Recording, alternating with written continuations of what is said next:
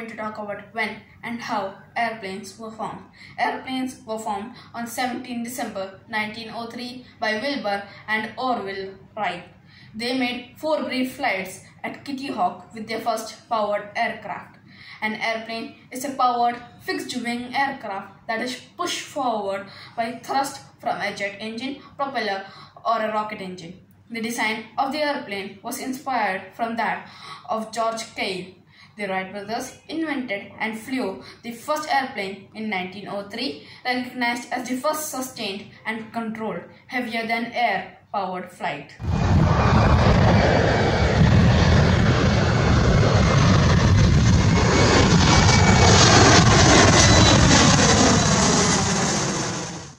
A passenger plane is a type of aircraft for transporting passengers and air cargo.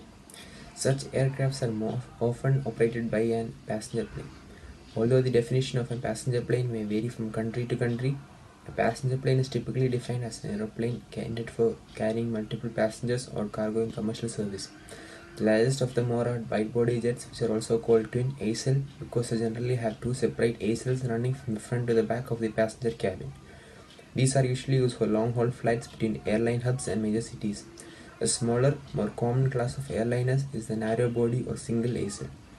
These are generally used for short to medium distance flights with fewer passengers than their wide-body counterparts. Regional airlines typically seat fewer than 100 passengers and may be powered by turbofans or turboprops.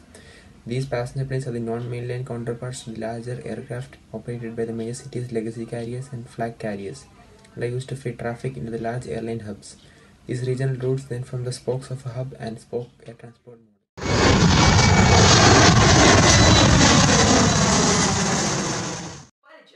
As the name suggests, it is also a military fixed-wing aircraft. This aircraft is especially made for air-to-air combat.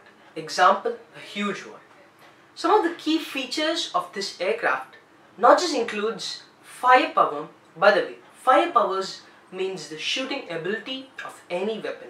Example, a tanker or the fighter aircraft. And the other key feature of this aircraft also includes the high speed. Whatever the key features and functions are, when it comes to a battle, it does not just depend on the aircraft, the fighter jet, it also depends on the pilot who is driving this.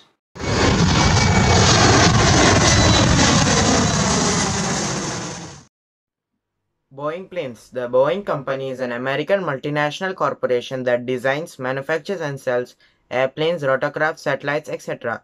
Its services are available worldwide. The CEO of Boeing is Dave Calhoun. The founder of Boeing was William E. Boeing, found on the year July 15, 1916.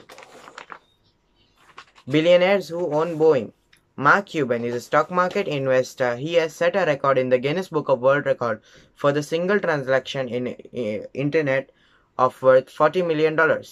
He owns a Boeing 757 in which it costs around $36 million.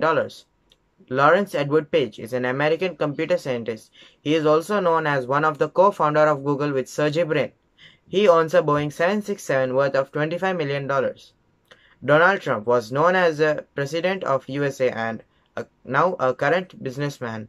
He owns 2 highly customized Boeing planes, each worth of $100.8 million. Ambani family is known as the wealthiest families over several years in India.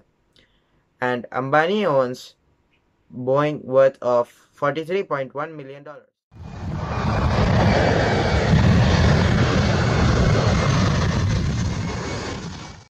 Advantages of air transport.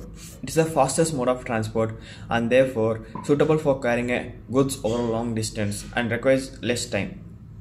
It provides comfortable, efficient and quick transport services. It is regarded as the best mode of transport for transporting perishable goods.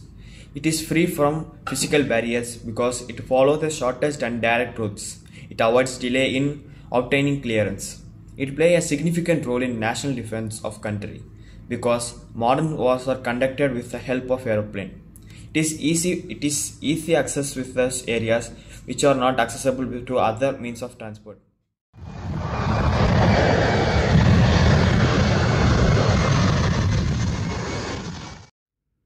Disadvantages of air transport. High cost.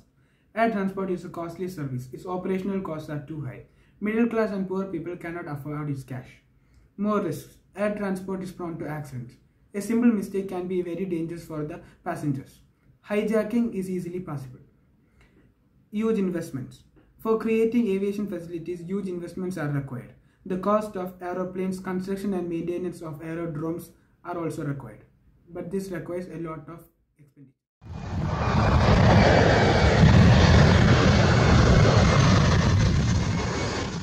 Today, I'll be talking about the Netflix documentary called Spitfire, which was released in 2018.